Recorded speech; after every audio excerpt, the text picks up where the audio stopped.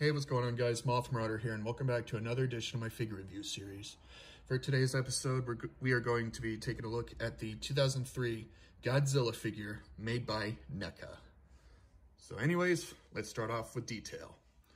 Now, when it comes to detail, this is really nicely done. As you can see, it's very nicely sculpted, or like I said, it's very nicely detailed.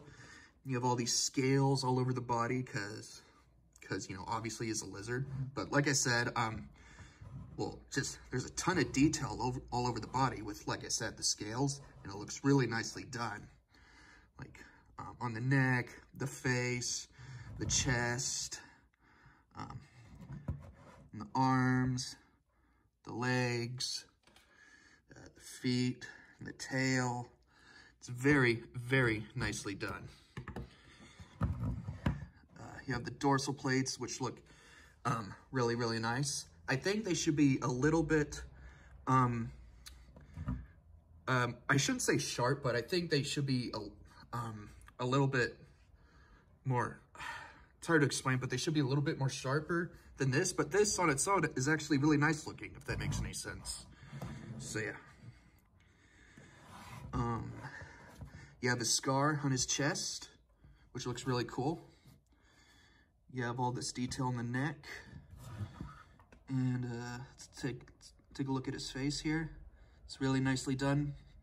You have his fangs, pissed off look on his face. Let's see here. Come on. There we go. I'm trying to get this damn thing to focus. Okay. So yeah, there's the inside of the mouth. You have the tongue, the teeth and all that. So yeah, he looks really pissed off, you know? I mean, like he should be. I don't think I've ever seen Godzilla happy, honestly. But yeah, just really nicely done with the sculpt and all that. And, well, yeah. And like I said, aside from the scales and all that, the dorsal plates are, like I said, they're really nicely done. There's the tail right there. So yeah. The sculpting on this figure is fucking amazing, in my opinion. And the paint job is also really good.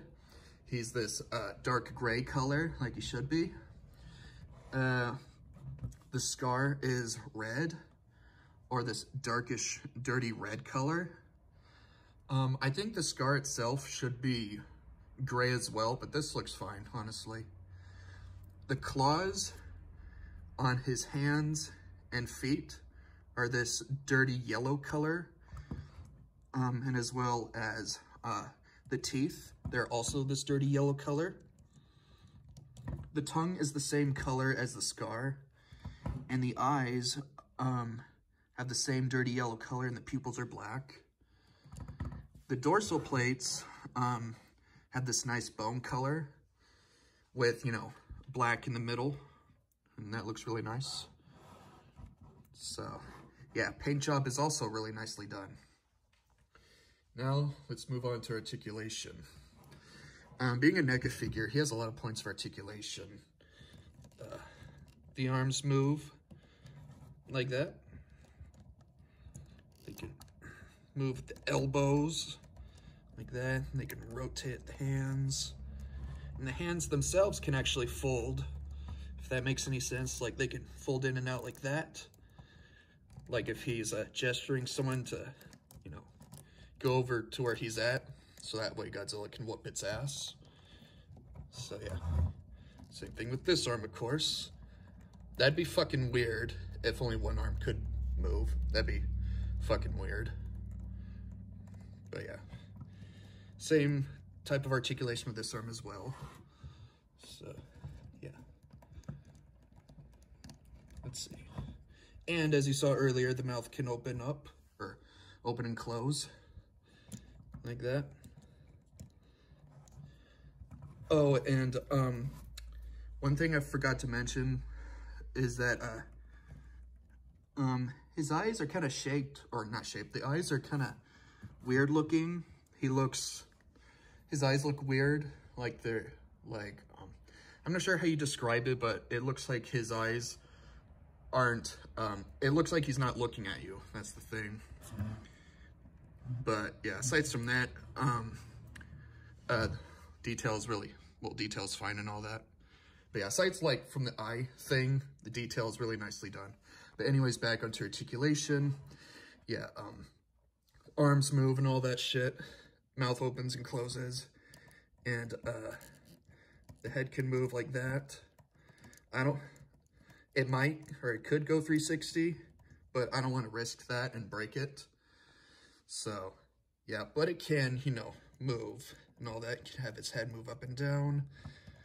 This part can move right here. Let's see.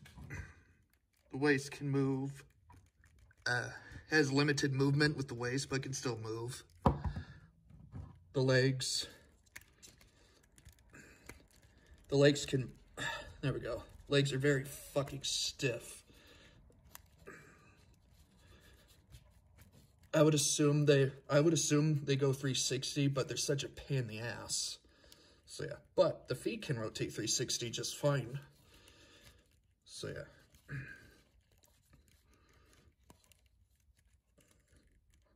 They can move up and down a little bit, although not much.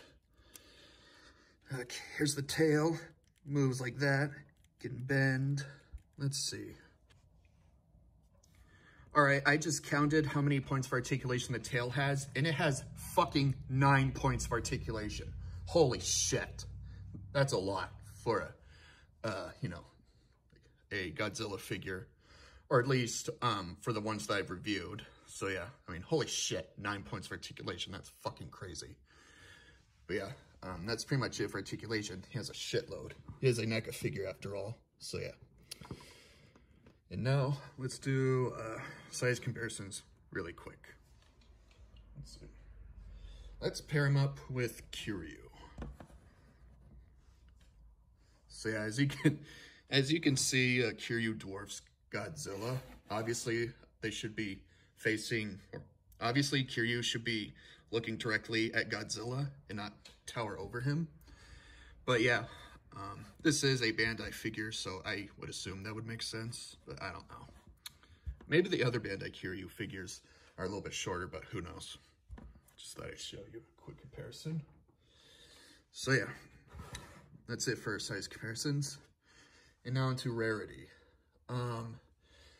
If you can't find this guy at like your local Walmart or Target or whatever, I, of course, like I've said before many fucking times, I recommend you find this guy on Amazon. So yeah, I would assume he goes for about $20 to $40. That's just my best guess, but who knows. But yeah, overall, he should be kind of pricey or expensive, but common to find, although nowhere as expensive as SH Monster Arts figures. Those prices for those figures are fucking ridiculous. So yeah. So that's pretty much it for rarity. While he should be common, he's also probably going to be expensive. So yeah, that's pretty much it for this review. Overall, this is one of my favorite Godzilla figures, and as well as the 2003 Godzilla here being my most favorite Godzilla design of all time. So yeah. Well, 2002, 2003 Godzilla, that's my favorite, most favorite Godzilla design of all time. He's just so fucking awesome and badass in my opinion. So yeah, overall, like I said, definitely one of my favorite Godzilla figures. So yeah, and do I recommend this figure? Absolutely. If you can't afford the ridiculously, you know, expensive SH Monster Arts figures, I of course would recommend you get this NECA one. So yeah, he'll be an amazing addition to your collection. So that's pretty much it for this review. Detail and paint job are amazing. He has a lot of articulation. Rarity is he should be common but kind of pricey. And that's pretty much it. In the end, I give Godzilla an easy 5 out of 5. I mean, his eyes, the way his eyes are positioned do make him look kind of weird. But aside from that, this is an awesome figure and I love it. So yeah, easy 5 out of 5. And until next time, I'll see you guys later.